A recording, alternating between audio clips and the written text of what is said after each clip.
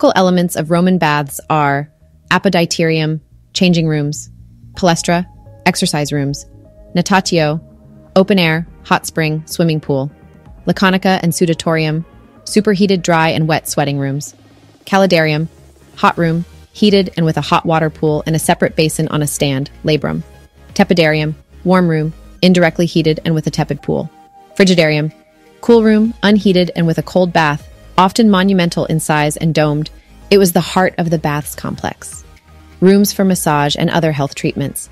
Additional facilities could include cold water plunge pools, private baths, toilets, libraries, lecture halls, fountains, and outdoor gardens.